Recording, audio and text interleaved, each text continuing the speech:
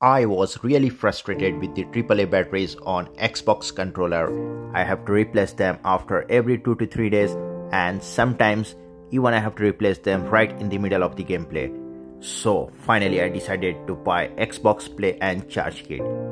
It's rechargeable and has 1400 mAh capacity, and it really lasts longer, about 30 to 40 hours after complete charge.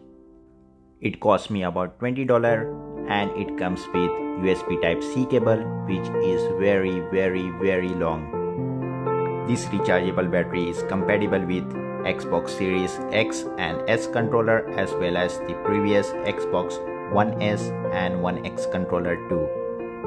Let's plug in the controller using USB Type-C cable and check whether it's charging or not. Yes, it's showing plugged in, so the controller is charging. Hope this video was useful. See you in next video.